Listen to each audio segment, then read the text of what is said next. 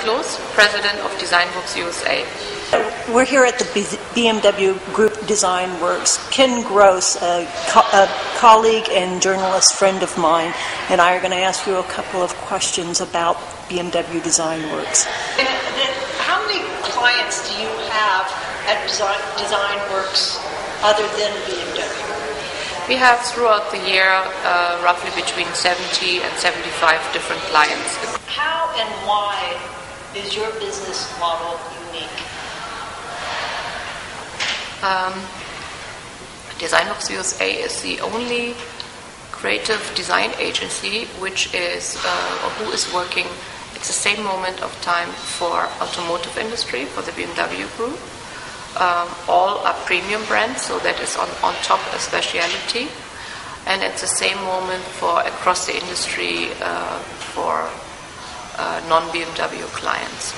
I'd like to ask you, as a designer, having watched BMW's evolution over the last few years, led by Chris Bangle, who I think is brilliant, and a lot of people would say controversial.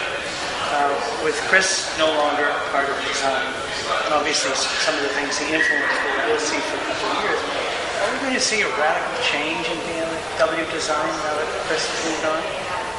Exteriors and interiors?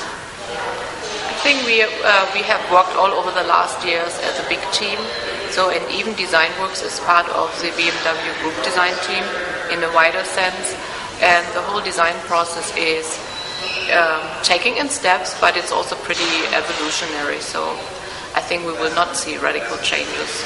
I guess my follow-up question would be, is there another Chris Bangle in the works, someone who will become a world-renowned designer who happens to work at BMW? The overall publicity of designers has changed, and designers become more and more public faces.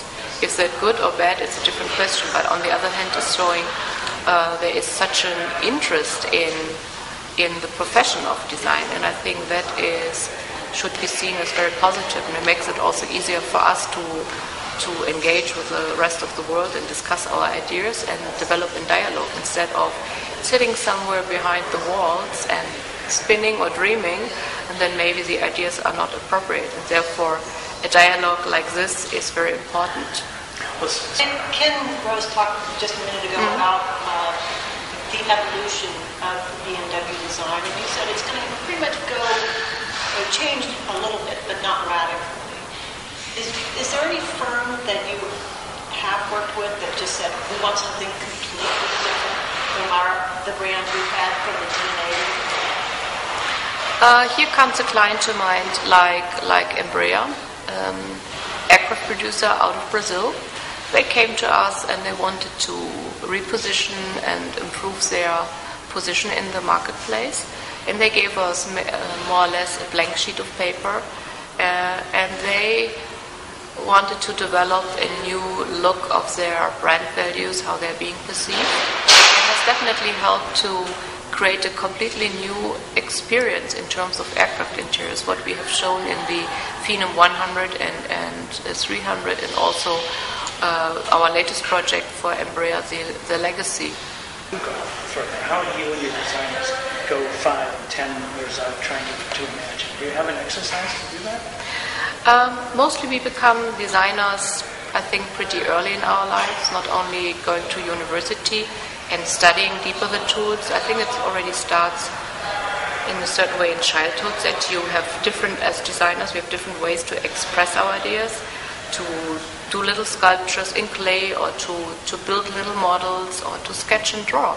And that's a way what we sometimes call visual thinking. I mean, it's the idea develops in our head, but it's already maybe in our hand.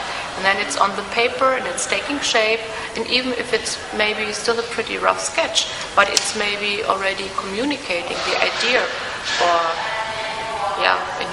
something what is haven't seen before. Designers, we constantly live in the future. We are surrounded by things from today, but what you see today is already the result from a couple of years ago.